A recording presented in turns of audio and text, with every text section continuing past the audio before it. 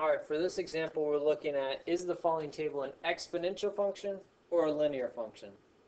In order to determine if it's an exponential function or a linear function, first you must determine if it's an arithmetic sequence or a geometric sequence.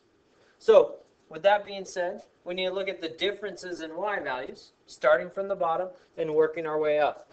So we start with 2 minus 4. 2 minus 4 is a negative 2.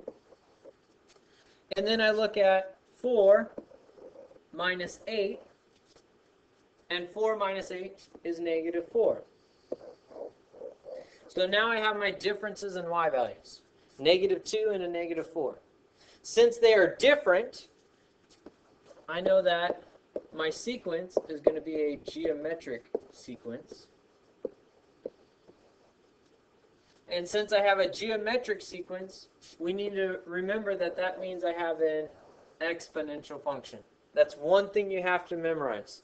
A geometric sequence is an exponential function, and an arithmetic sequence is a linear function. So in this case, your answer should be an exponential function.